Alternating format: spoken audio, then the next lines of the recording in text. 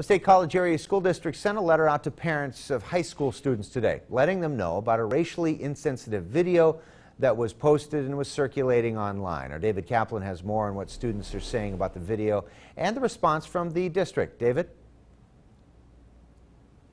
John, the school district says high school students made a video with racially insensitive comments, which was spread on social media. I spoke with Jenna Brugler, a senior at State College Area High School.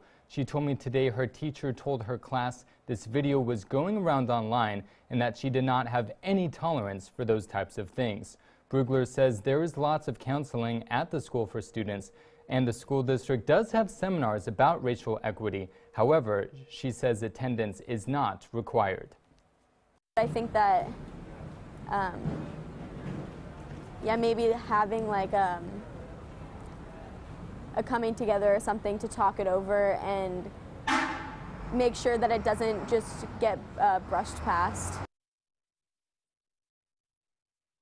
Has responded saying in part, "We feel concerned for our community and acknowledge the hurt caused by this video. In our district, we have no tolerance for racist behavior and will always address these acts immediately."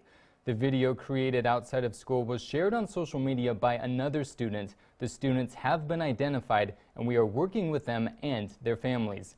SCASD says although this act did not happen in school, because it was shared by a student, there will be consequences. The school district is not releasing the video and has not shared what was said or what race was targeted. State College police tell us at this time no criminal charges have been filed. At the State College studio, David Kaplan, WTAJ News.